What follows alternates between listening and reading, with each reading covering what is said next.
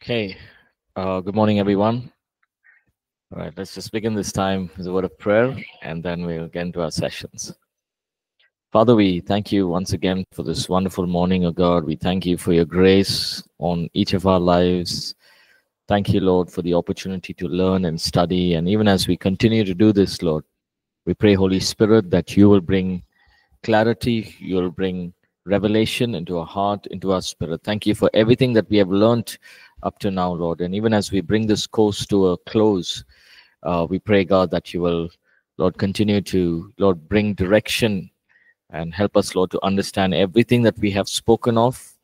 And Lord, we just commit this last hour into your hands. In Jesus' name we pray. Amen. Right. So before I go ahead, I just wanted to, just share this. Now, most of us we are also doing the course on church history, right? Church history and mission. So when we talk about restoration of the ministry of the pastor and the teacher, so I was doing I was reading and I was trying to, get that sorted. But what I noticed was there is a lot of people, there's a lot of dates, and we go back to church history. So most of that is covered in the subject, revivals, visitations, and moves of God, church history and missions. So what I'm going to do this class is I'm going to just briefly talk. I'm not going to give you dates and all of it because I don't want you to get too worked up with all of that. But I'm going to give you mention a few people who were involved in the restoration of the ministry of the pastor, right? And after that, what we'll do is we'll open it up if you have any questions, and then we will wrap up this entire course. Okay, right? So most of what I'm going to say, I don't know if it's already done in church history and missions, but if it's done, it's all right. But then we'll just go over it very briefly, and then we'll bring this chapter to a close, right? Okay. So when we look at the ministry of the pastor, one of the things we notice is that the great apostle Paul very beautifully established churches. Now, as he established churches, what he also did was in Ephesians 4, he wrote about the fivefold ministry, one of that being the pastor. And we also learned about what the role of the pastor and how the pastoral ministry came into being. So Paul raised up Timothy, Titus, Aquila and Priscilla, and all of these leaders took on the pastoral role. But the question to be asked is, now after all of this, right, after all these, the disciples have passed on, and you've got Apostle Paul, what happened after that? What happened to the ministry of the pastoral office? What happened when, Nero came in and he caused so much of persecution? He wanted to, just destroy the entire community of faith, the Christian community. So what happened? How did God bring restoration to this ministry? Now, there is also the season called the Dark Ages. How many of you know of that? Have you heard of the Dark Ages? Yes? The Dark Ages is a season when I would say the Catholic Church came into its existence, right? Now, the word Catholic is universal. We know that. But again, church history, what happens is there are leaders who come in, and the Romans authority take control over the church, and that's why it's called the Roman Catholic. And then a lot of the Roman paganism cultures came and got involved into the church, and that's how the Roman Catholic sect was started off. But before the Dark Ages, God was doing some great work. And then during those seasons of Dark Ages, God brought in people who brought restoration, who brought reformation into the ministry of what God is doing. Okay, so now let's just look at a few of them, right? Now, we are talking about after Apostle Paul, after Timothy, and all those leaders, after the first century church. We're talking about leaders who took it after that, right? Now, one of the first persons who took on the ministry of the pastoral role, especially after Timothy and that line of leaders, was Clement of Alexandria.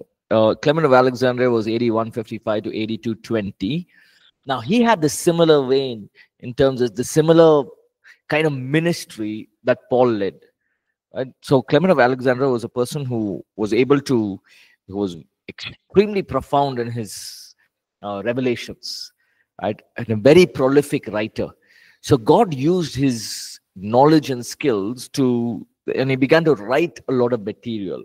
Right? Some of the books he wrote about Trinity was so powerful that many of them who would read the books of Trinity would just became believers.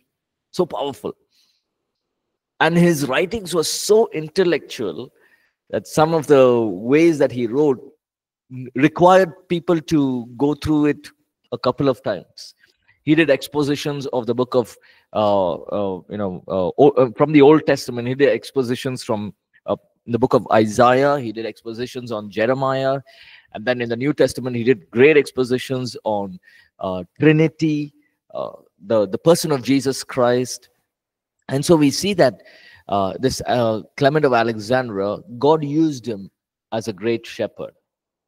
He took on the ministry of the pastor, and what he did was he followed the example of the Apostle Paul. What did the Apostle Paul do? Remember in 2 Timothy, what did he say? Raise up leaders, bishops, deacons, overseers. And remember that list he gives? When you choose a leader, he or she should have these requirements. And so Clement of Alexandria was very, very powerfully used to raise up other leaders. So as a shepherd of a church, what he would do was he would raise up deacons, elders within the church, who later on went on to become pastors and leaders. Some of the most profound teachings of Clement of Alexandria was the teachings on righteousness and faith. He was one person who was very intrigued by the book of Romans, the letter of Romans. And so he would always continually read it.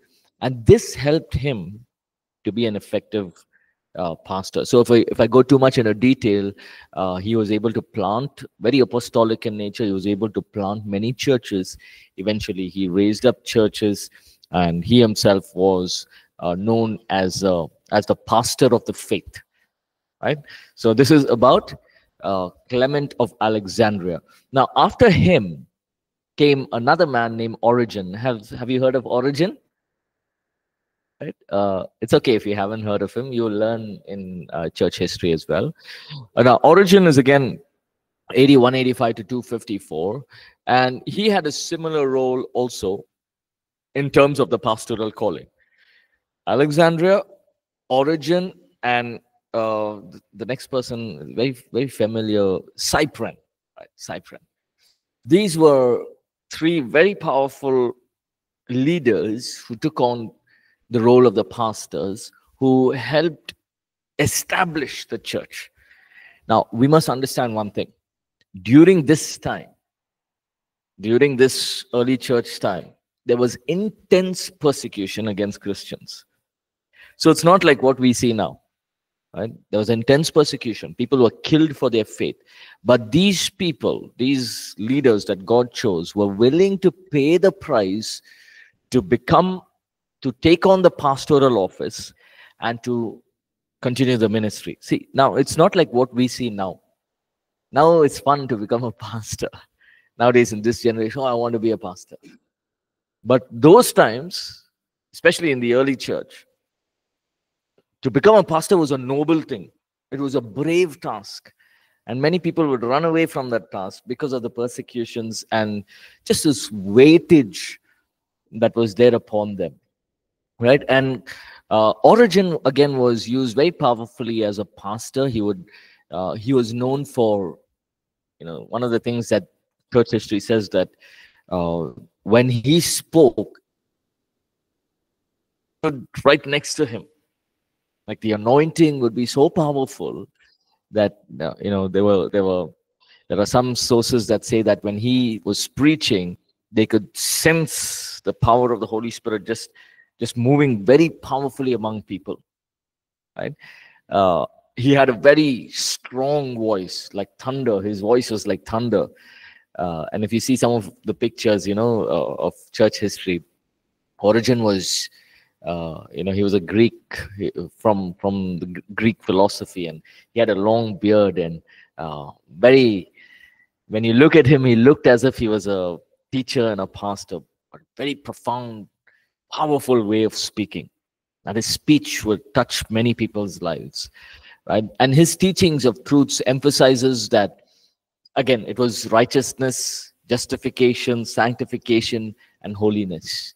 And most of his sermons, most of his writing material were on these aspects, right? So first, who's the first person? Clement of Alexandria, right? Second, sorry? Origen, yeah. Thirdly, let's look at Cyprian. Now, he again was in the early church. Now, Cyprian was from AD 200 to AD 258. Now, you don't have to know the years, but Cyprian was somebody who took on the pastoral calling very effectively, right? So what Alexandria, what Origen left behind, Cyprian was able to mirror that, and he was able to, again, plant churches, establish the whole system of the pastoral office, right? Some of the things that he did was, he was, again, a very powerful writer. He used to write a lot of material. Some of those materials were against Roman Catholicism. Some of his writings were against idol worship. He wrote against the cultures and paganisms coming within the church. And on the other side, he also wrote beautiful letters. And if you go to church history, there are many letters. And during those days, it was not really books, but they would write letters to each other. So these letters were written, when he would write letters, most of his letters contained articles on righteousness, faith, how to move in faith. And it was all mirrored by these great men and women men of God before him. Right? So Cyprian took on again the ministry. After that, I'm sure you may have heard this name, John Chrysostom. It's a very, very powerful man of God. God used him to develop the role and the function of the pastor. And here's what he did. We know Paul's pastoral ministries, the pastoral epistles, right? The Apostle Paul's pastoral epistles. What are they? What are Paul's pastoral? Philippians, Colossians. So the letters that you write, that he wrote to a pastor. Now tell me. Timothy, 1st, 2nd Timothy, Titus.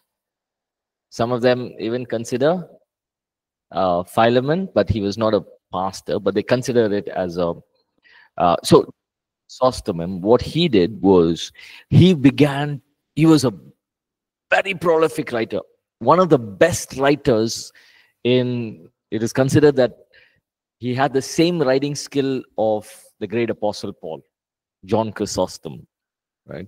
His writing was so profound, so in-depth, that all his learning, he put it into practice by writing those pastoral epistles. He started writing commentaries. Now, how many of us use commentaries? You don't use commentaries? Okay.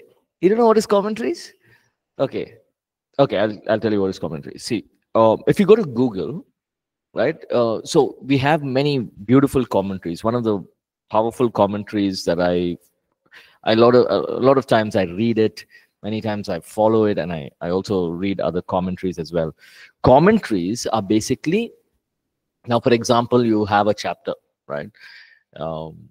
Matthew chapter 5, right? The Beatitudes, Sermon on the Mount, that is.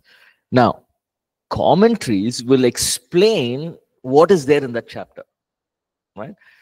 It basically means to comment on that topic. So here, what commentaries do is they bring in historical, geographical, cultural, many aspects to that passage of scripture. So David Guzik is right now a wonderful powerful. He's done a commentary on the whole Bible, and he's alive also. I subscribe, I keep listening, because what he does is he brings in the aspect of, he goes back to their time. Now, for example, Jesus says, "You are the salt of the earth." I was reading one of the commentaries. One of the commentaries says, why salt? Right? Of course, it's got many things, right? Salt loses its saltiness, it's of no use. Salt is important. But apparently, salt was so expensive in Jerusalem because salt would come in from Asia, from the Mediterranean. So they would import salt into Israel during those days. So, so that when Jesus is saying you're the salt of the earth, that means he's saying you're so valuable, right? And also the fact that if people during those days, if I owe somebody something, some money or anything, they would trade it as salt. They would give them salt. It was like trade. So salt, it's not like what we have now, right? Easily available. Salt was so expensive. Now these are historical things that is being brought in, right? Then you have cultural things. For example, Jesus washes his disciples' feet, right? And he sits down to eat. Now, it's not a big deal when you think of washing your feet. It is a normal thing for Jews, especially before the Passover, and usually among every meal, they wash their hands and feet. It's something that is common. But the disciples were surprised because Jesus was willing to wash it for them. The washing of hands and feet was a common thing. It was a culture of that time. So when we talk about these commentaries add a lot of value. It helps us to understand what is the context of what is being spoken. So I think now very important as Bible college students, you all have to read commentaries. Okay? So especially when you are preparing sermons, you are preparing here, read commentaries. Right? Now it's become so easy. Right? You just go to Google, say, if you're preaching on faith, you choose the verse and say commentary on this. And you'll get a lot of additional details. And these will help you to understand what you're studying. Why is this happening? Right? Especially when you look at Old Testament, and then in the when you look at Jesus, when the way he spoke, the way he ministered, everything had a reason through it. What is it about the fig tree? What is it about the mustard seed? And one of the commentaries says that the mustard seed is the only seed, when broken, grows again among all the seeds. Now we know that the mustard seed is the smallest. What did Jesus say? If you have faith as small as a mustard seed, we say to this mountain, be uprooted and be cast into the sea, it will be done. Now many things are there, many commentaries. One of them says mustard seed is the smallest, but only the mustard seed, when broken, doesn't die. It grows again. It multiplies, basically. Other seeds, when you crush it, it dies. But the mustard seed doesn't. So now, so what's happening is they bring in other details. Now, John Chrysostom added commentaries. He began to write commentaries on Paul's epistles. He wrote commentaries on the book of Romans as well, right? So again, bringing in, different kinds of attributes when he's preaching. So this made him not only a powerful writer or a prolific writer, but also a powerful preacher. And God used him very greatly to build the pastoral ministry, right? So John Chrysostom, one of the things that we see in his ministry is, even as he wrote and he did all of this, he was one of them who God used to you in the supernatural. There were many signs, wonders, and miracles in the ministry that he did. Right?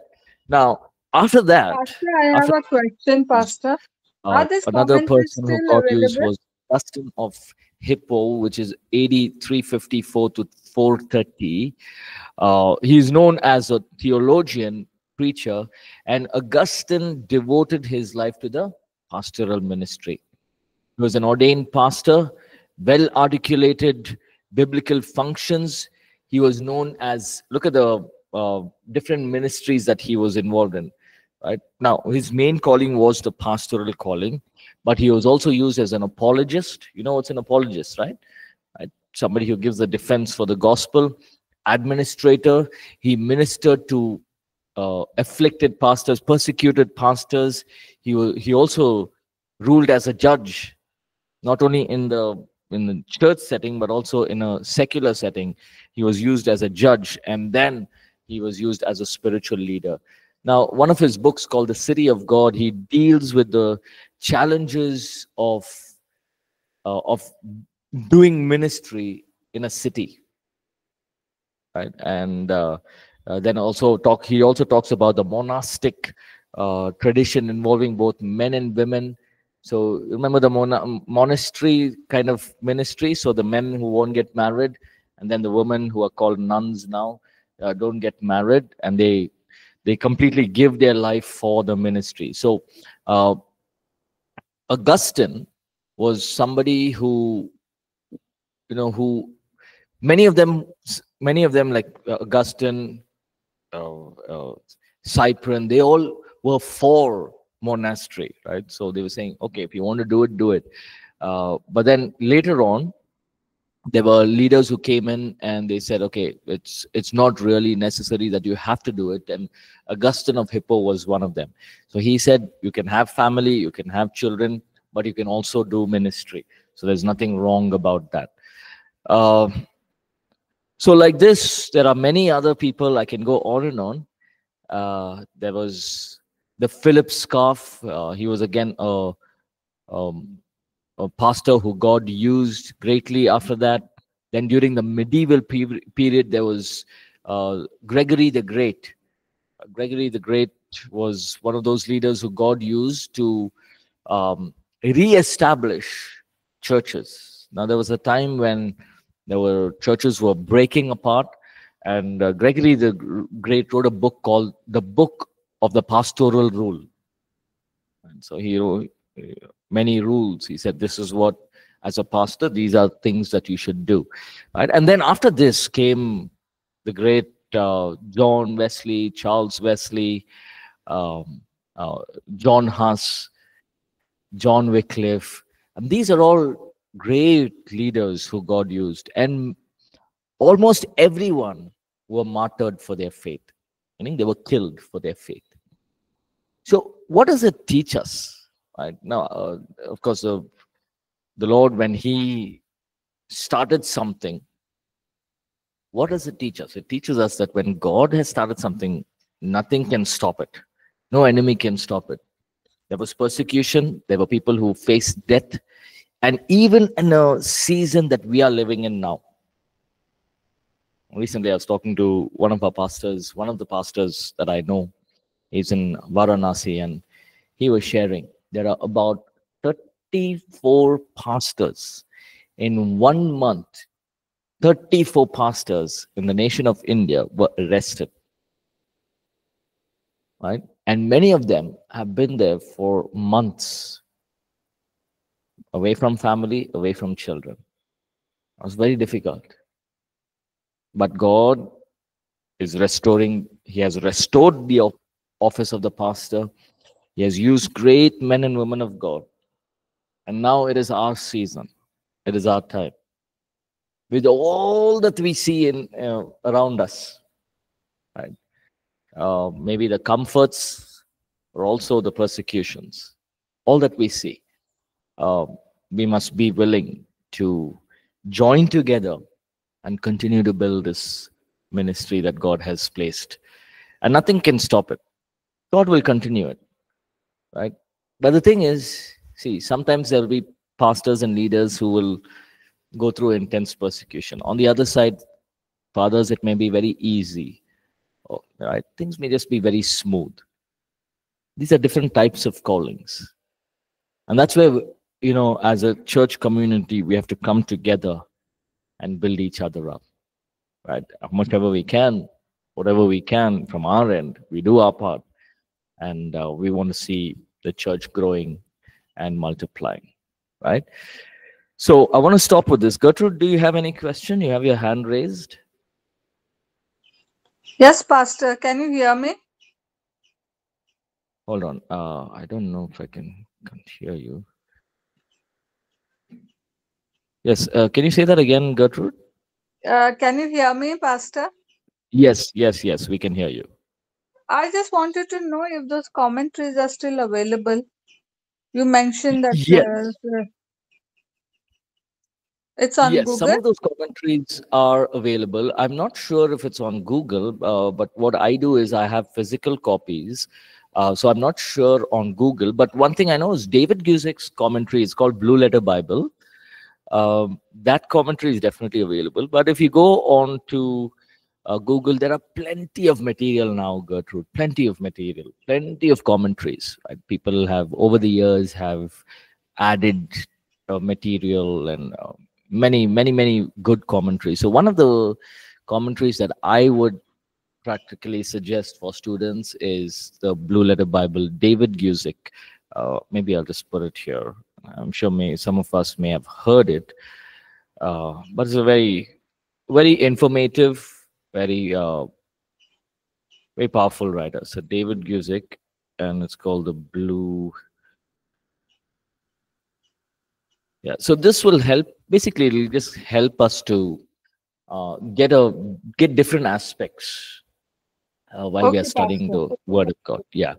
But the ones when you're talking about church history, the old ones, um, I'm not really sure if it's there online. Maybe you can look at it. I know that there are few websites which have it, and it's paid services. But then it's definitely worth it, right? It's definitely worth using it as paid service as well, because there's so much that we can learn. But I have some of the old ones which I was able to purchase some of these book sales. Um, so maybe one of the things you can do is, if there are many Christian book sales, go and look for a good commentary, and you can buy them as well. So Okay, can Pastor. you Thank you. welcome. Lucy Samuel says, can you refer us to some books about church history and the reference to study commentaries on the book of Romans? Yes. So some of the books in church history, uh, now it all depends on what kind of church history. So we have the early church history, you have the medieval church history. So if you're looking at from the Apostle Paul, the first century church, one of the books that I would suggest is, which is compiled well, is pastor's book, APC publication, Revivals, Visitations, and Moves of God, because it covers from the early church up to the about the 19th 20th century. So that's a wonderful book to read. But if you want to go in detail, there are many. I don't remember names of books. uh, Maybe I can probably, if you can send me your email address, Lucy, I'll send you some of the books. Right, you can just type in your email address here, and then I'll send you some links. Maybe I can send it to those who are interested as well. So yeah, some of the books. Yeah, right. But I would encourage each one of us, right? Read a lot of commentaries. Spend some time reading them. Yes, Lucy, I'll make a note of that. I'll send you. Brother, upon the book of this Romans, commentaries on the book of Romans. Yeah, Romans, I would say go to David Gusick. He's done a powerful exposition. So you can use his, you can use his. Even Christianity Today has a couple of, they have a commentary as well. So that is something you can also think of, Christianity Today. So, yeah. Brother, these books we'll get in the Bible Society, or should we go? See, if you're talking about India in Bangalore, you Bible Society, you may not get these books, but you'll only get them in book fairs, right? Used bookstores, Christian book fairs that happens in different parts of our city. See, the thing is, not many of them want to sell these books because they have so much of information. But if you really search and really interested, you should be able to get, right? But I would say 95% of them should be available online, but many of it is paid services, but it's worth it. That's what I would say. Yeah. Okay, brother. But I searched it once last few months back, but I could not get it Okay. Mm. online. Yeah. So what I'll do is I'll just send, you can just put in your email addresses. I'll Yes, send yes. some of the commentaries that I use, which has really Okay. helped me Mm. to study and to grow. Yeah. Yes, brother. Thank you, brother. Right. Most welcome. Right. Anything else? Any other questions? Any other thoughts? Oh, okay. So what we'll do is we're going to wrap up this course. I know that there's a midterm test and a final test, final assessment. Right. So what I'll do is I'll just probably put it together and do it as one complete, examination, or I'll have it two separate. Right. It's going to be simple. Just open book questions. But we'll wrap up this semester with this and this course, right? But we have still the local church, and we'll be able to do that as well. So, shall we close? Any questions? Any thoughts? Right. So, yes, go ahead.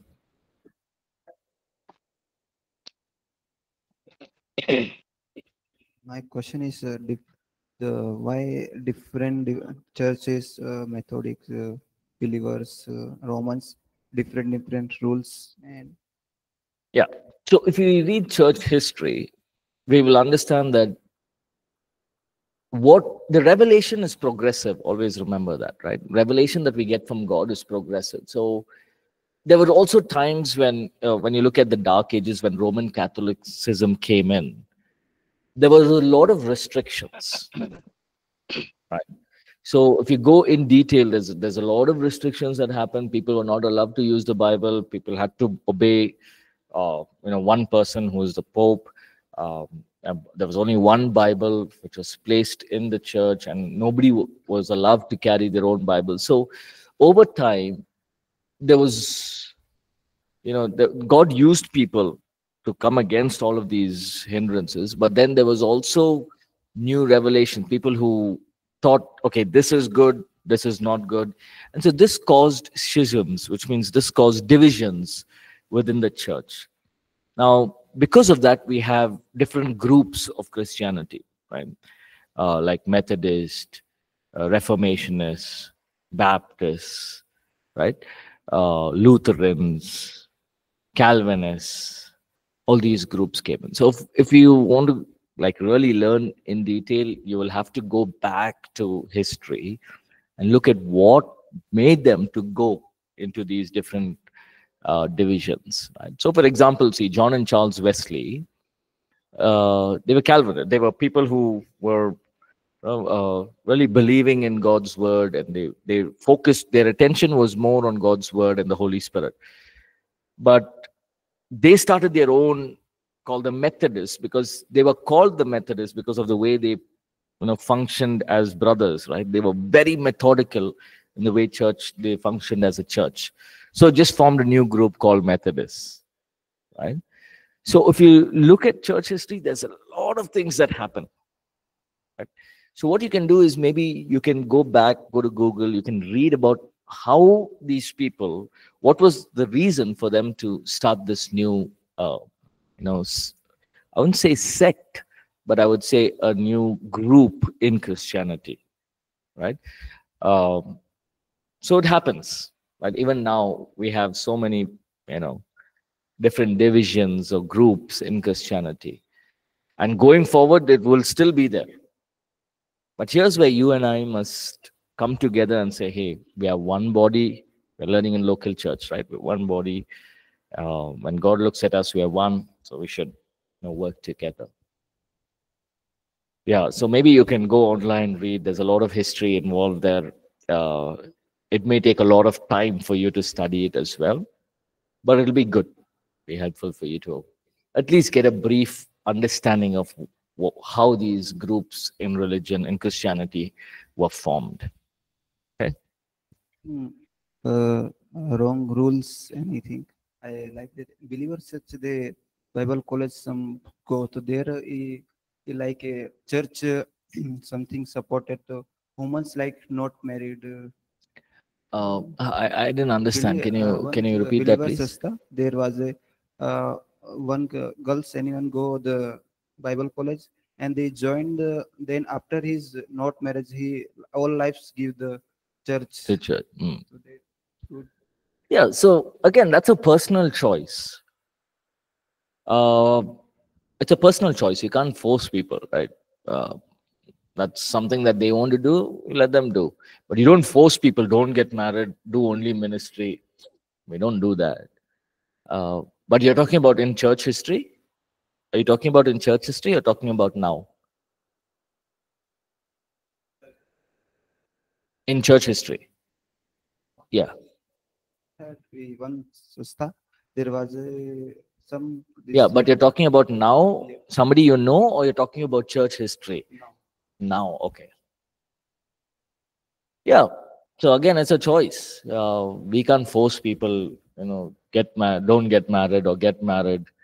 It's a personal choice, right? Okay. Biju says, can you please comment on nepotism in church? That is, church leaders are promoting. Yeah. So here's what I would say, Biju.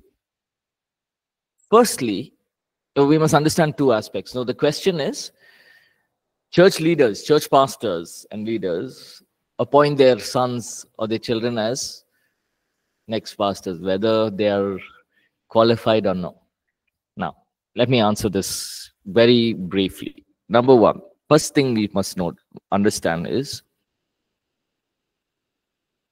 maybe there's a pastor, right? Now, there could be a calling of that same pastoral function in their son or the daughter. It could be, right? On the other hand,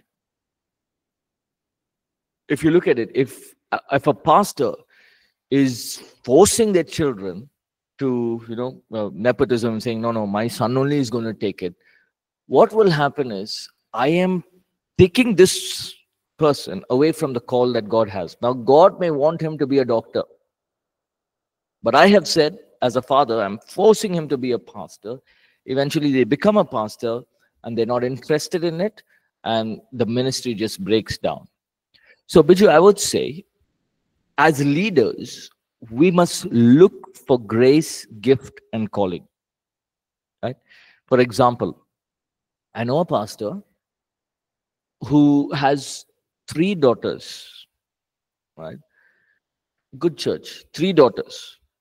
And a couple of meetings that I did in their place, this is not from here, Bangalore, but in another place, North India. And one of the things I noticed was the 3 girls are leading worship every Sunday. The 3 girls, one of the girls will come and give an announcement.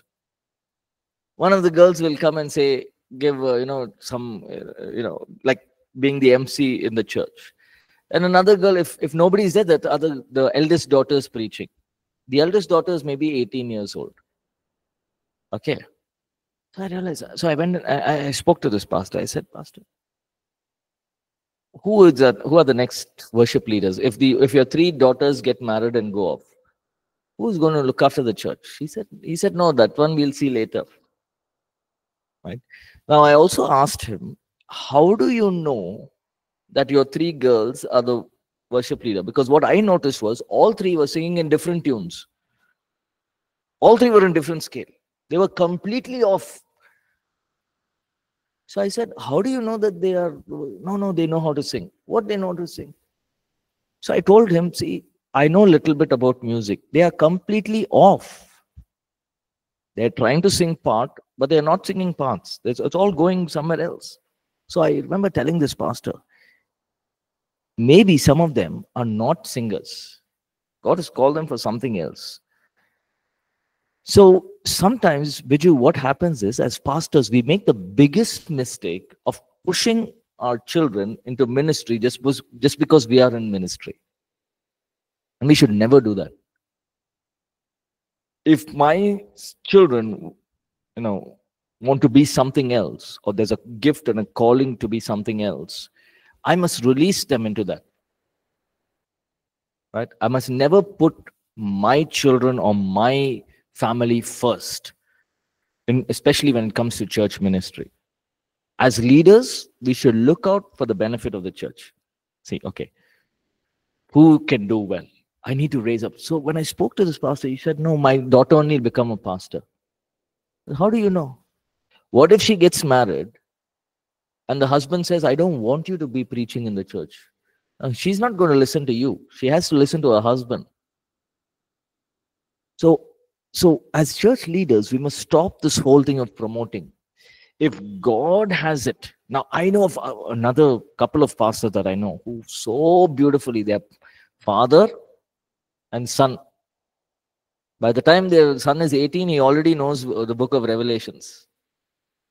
And the son is already preaching here and there. And he's good at it. And eventually the son becomes a youth pastor. And then he becomes a pastor. And then the church, there's no difference. The father and the son are the same. Preaching, teaching, everything is the same. Now that's wonderful that that happens. We know, hey, that's God's call. But most often that happens when the father, being a pastor, doesn't force the children. Most often it happens that way.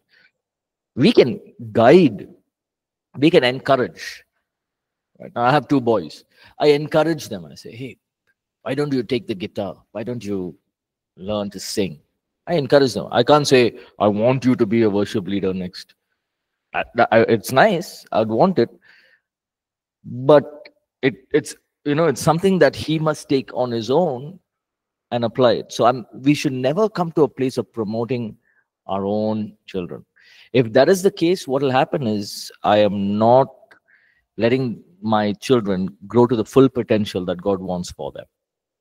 Maybe as a doctor, he could have saved and helped, brought 1,000 people to Christ, but as a pastor, he's brought only 100 people to Christ. Because the potential is different. So important as leaders, we must recognize, identify, and help lead people, especially our children, into the call that God has for them. So nepotism, a big no. Stay away from it. Please post a link in the stream page so that we may, yeah, sure, I'll do that. I'll post the links on the stream so everyone can look at it and read. Okay, any other questions? Right, so what we'll do is I will have 2 assessments put up during probably the end of this week. And then any questions, feel free to email me. I'll put my email address here. Everyone have my email address? No? Okay, I'll put my email address. If you have any questions, you can just email me.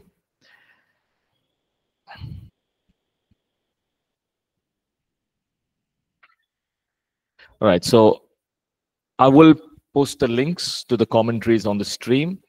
And then you can use them to learn and grow. Okay, shall we close? Shall we close? Can any one of us please pray? Let's thank the Lord for this entire semester and just close and pray. Yes, go ahead. Anyone?